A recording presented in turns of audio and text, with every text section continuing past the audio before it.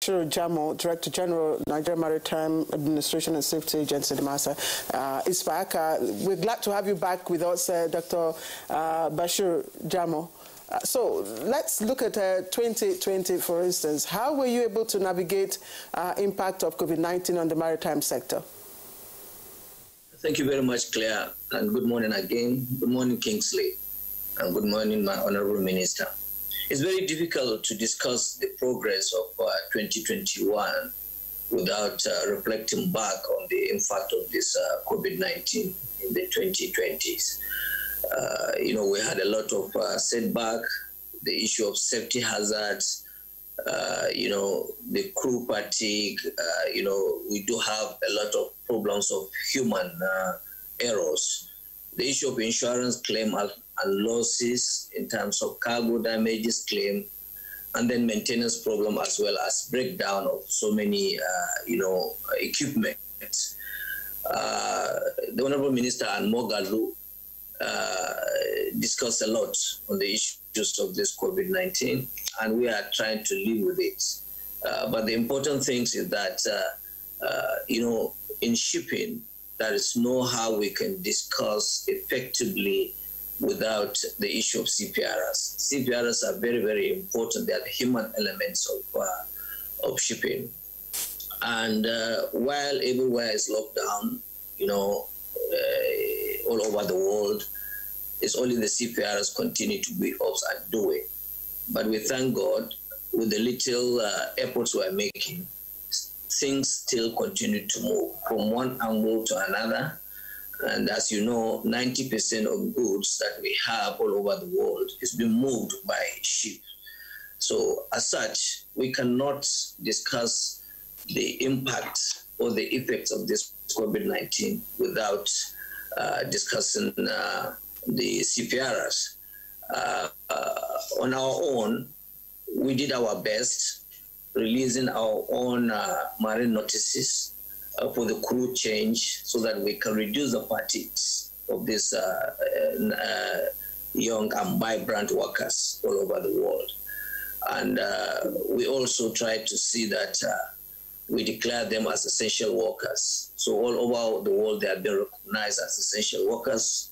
The Nigerian Maritime Administration and Safety Agency, they are one of those agencies that started releasing such a marine notice. And the IMO, International Maritime Organizations, recognize that.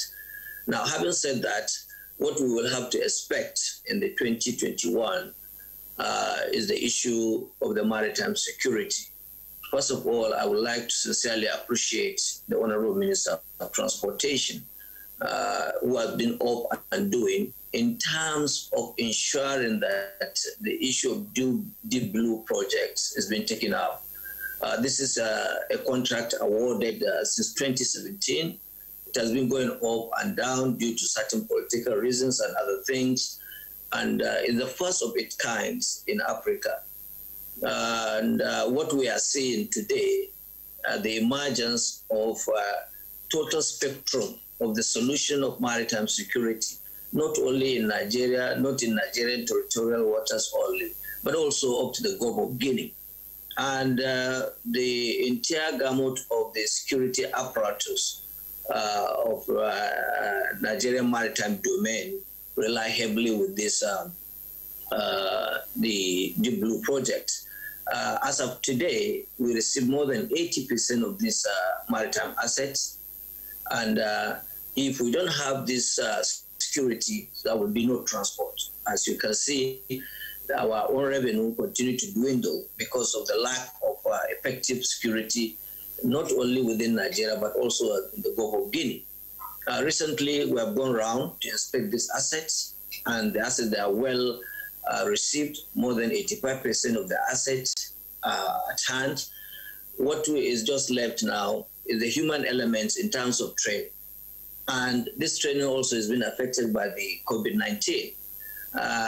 Most of the country now, they started opening up, and the countries that are, addressing this issue of trainings includes Europe and United States of America.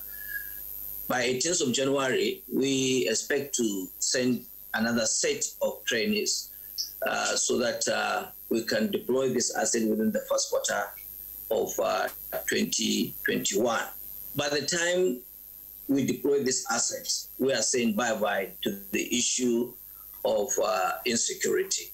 The second segment, what we will have to expect, is the issue of the STOMO Act, that is the Suppression of Piracy and Other Maritime Offences Act 2019. In that also, I would like to sincerely appreciate our lawmakers for passing that particular act, and Mr. President for assenting to that bill, and then the Honorable Minister of Transport, who is now looking into the guidelines for the implementation of that act.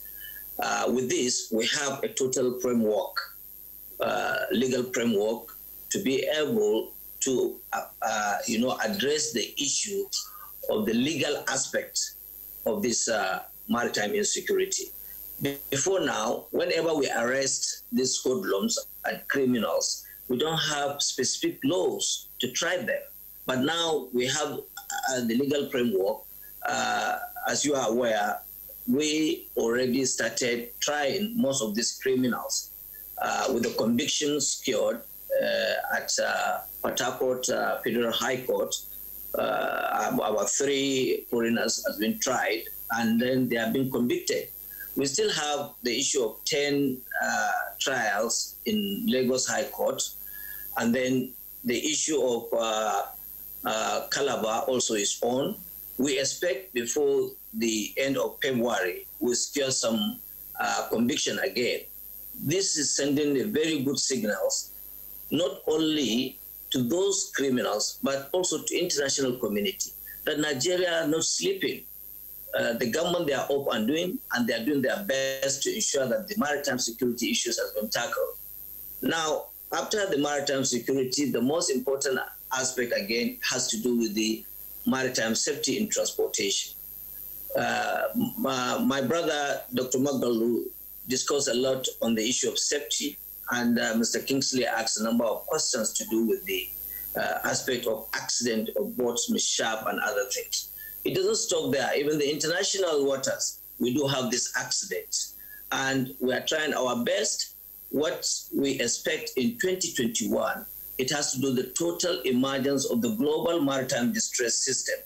The global maritime distress system is an internationally recognized distress and radio system for ships. Wherever they are in distress, so they can be able to get in touch with the nearest maritime administration of that country. So in Nigeria, we have 4 centers. Presently, we concluded the implementation and installation of equipment at the Regional Maritime Coordinating Center in Kirikiri here in Lagos. That one is up and doing. We are now moving to the Takwa Bay. Takwa Bay is almost completed here also in Lagos. We are commencing the Oron and Focados. With this, we are saying bye-bye to the issues of maritime distress. Wherever a ship is having problems, all over around Africa, the Regional Maritime Coordinating Center in Kirikiri warehouse 9 countries. And the logic is behind it, wherever you are in the African countries and you are in distress, you can be able to get the next. For instance, in Nigeria now, you have a problem around Togo. Nigeria can be able to get that information with the press of button from your ship, and we will now have to connect with Benin Republic. Benin Republic will now connect with Togo, and so on and so forth. So those are the 9 countries that we have to do that. Additionally, we are working hard for the first time to ensure that we remove all the wrecks so that we can have a safety navigational areas within our own waterways to make sure that we secure that our navigational areas. We have concluded the identification of those wrecks in our territorial waters, and we marked them.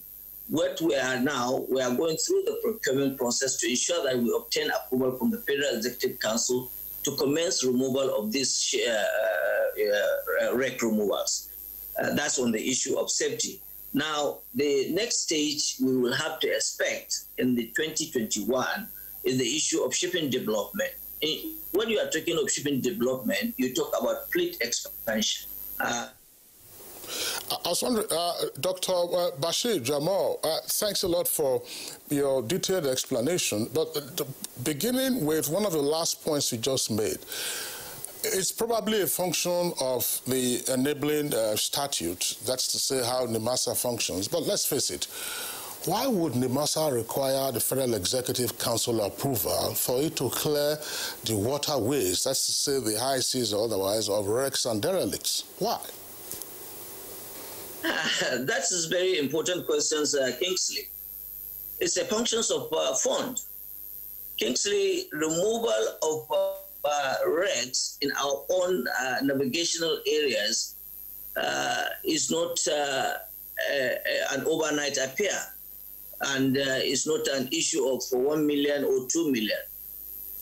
This is a capital intensive, so it has to go into a serious scrutiny. I can tell you, Kingsley, removal of wrecks from Badagry to Tinkan Island, we estimated not less than 28 to 40 ships under our own sea. That is causing a lot of havoc. So it is a big ticket transaction. Now, to remove those wrecks from Badagry to Tinkan cost Nigerian government not less than 3.7 billion naira. So this is not an issue of an individual to take. Now, you are now going to look at the issue of Western Zone, that is the Lagos territorial water. Then you move to Eastern Zone, which is around Port Harcourt. You go to Central Zone.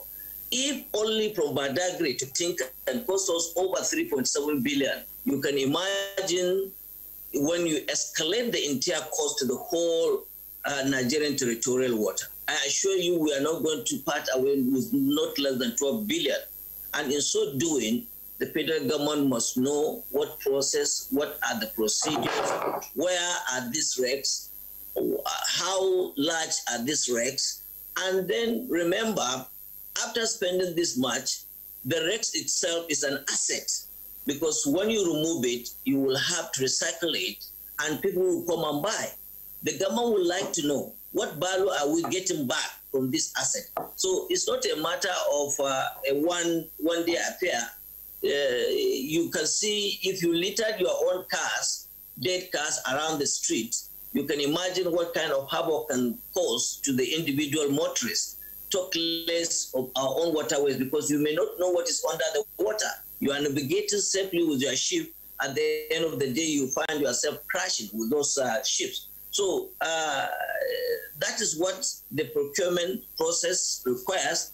Each and every segment of government, they have their own threshold. The threshold of expenditure for removing wrecks, in as far as the issue of our procurement, National Procurement Act is concerned, it must go to the level of the Federal Executive Council.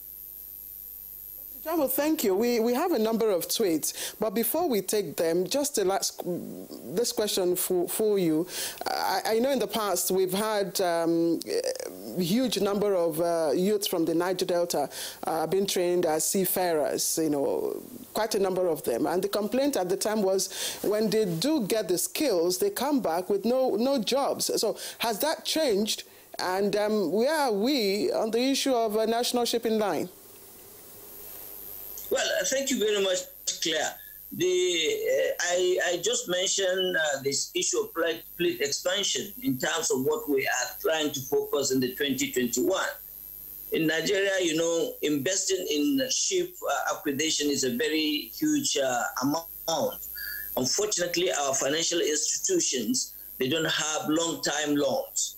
You know, when you are going to borrow, in Nigeria, maybe the window that you can get maybe maximum 2 to 3, 4 years. When you are acquiring a ship, it takes you not less than 20 years to start reaping the benefit of that. So our financial institutions, they are not structured in such a manner that individuals that intends to invest in shipping or procurement of ship, they will have to go and get such loans. Unfortunately, most of the stakeholders rely heavily on what we call cabotage vessel financing funds. And in 2021, we expect to see for the first time, these particular funds will now come to the stream. We started collecting this money since 2003, but for one reason or the other, we were unable to disburse such funds.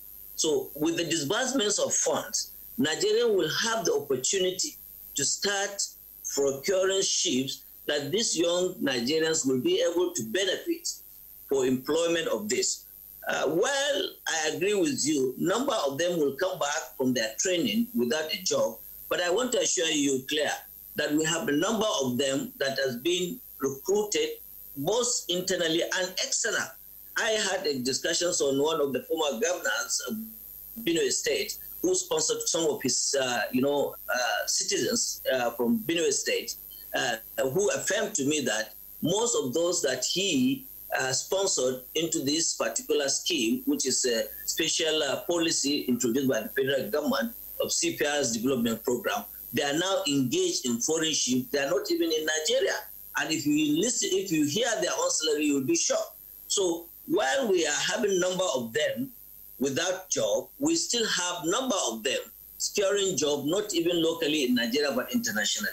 And we are working our best. By the time the issue of CBFF comes into full stream, we will now see the emergence of a lot of employment windows and opportunities for these younger Nigerians.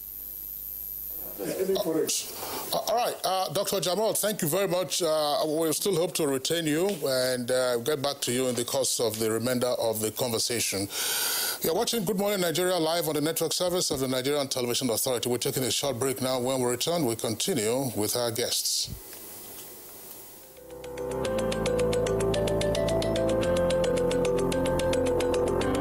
My name is Nandi. The Gulf of Guinea at some point had overtaken the Gulf of Aden, where the Somali pirates were operating. Assuming you have the numbers, what do we know at this time about the incidents of piracy and robberies on the high seas around the Gulf of Guinea, of which Nigeria is a part? Let's say, for instance, in 2019, there were so many incidents of piracy. There were so many incidents of sea robberies. In 2020, this is what we had. In 2021, this is our KPI. Our target is to ensure that we reduce drastically by 50% or 25% once you begin to deploy your platforms. And it's specifically talking about these incidents of piracy and armed robberies. Of course, we are concerned about crude oil theft. These are matters that NATI and indeed the National Economic Council have also focused on. What do we know about these incidents? Thank you very much, Kingsley. I think the issue of this incident is very worrisome. Worrisome in the sense that we have been hearing the issues of Somali, the issue of Gulf of Aden, the issue of, Southeast Asia and the Indian Ocean in terms of insecurity. So one thing with this insecurity is an international phenomenon. In those days, when the issue of Somali up on doing, in Nigeria, we were a little bit calm, and we thought that all is well. So, Mr. Kingsley, if I can describe the issue of insecurity, it's just like a pure water. You go to Tinkan Island Sea, you drop a kind of the nylon of pure water into the sea. If you watch that pure water, nylon, it will move and circulate up to America and come back to where you drop it. And that is the issue of insecurity in our own waters. Anywhere you hear of insecurity, if you don't tackle it, so it will come back to you.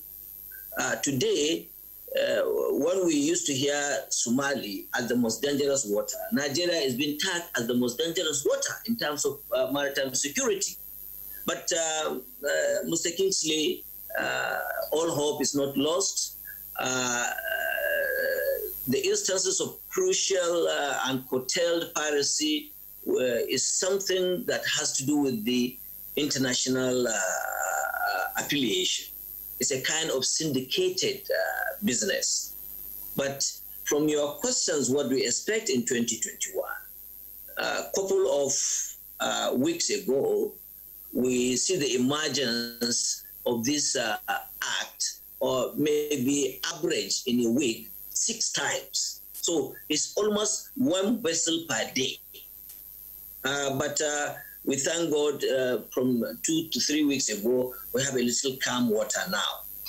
Now, this issue of maritime deep blue assets is the greatest joker we have as of today.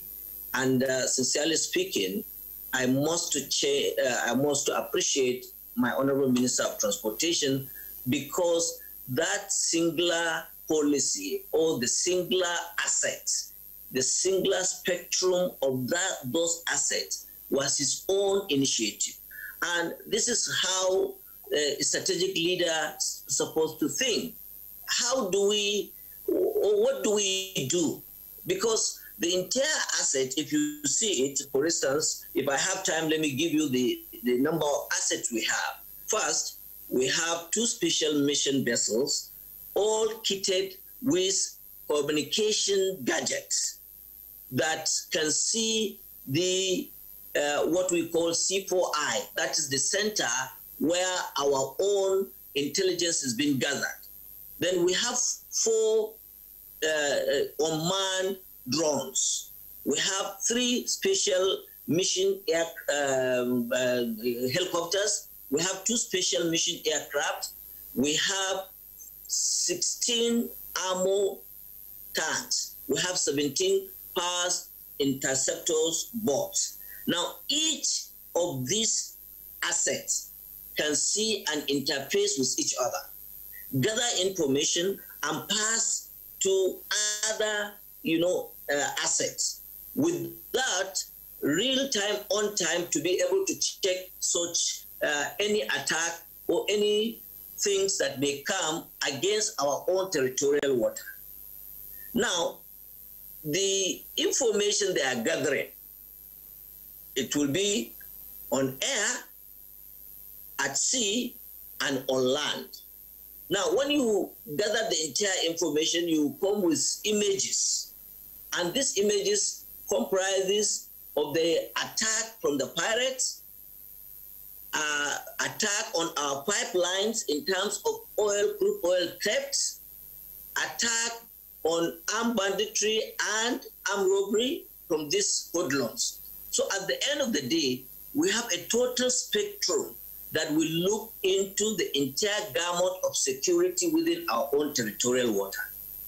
So, unfortunately, Dr. Jamo, the clock is ticking away, and we just have to interrupt today and bring in the Honourable Minister. I'd just like to loop 2 questions into one. First, how are you handling the demand and security issues on the Abuja-Kaduna road? And with Africa now operating a single market, did our transportation master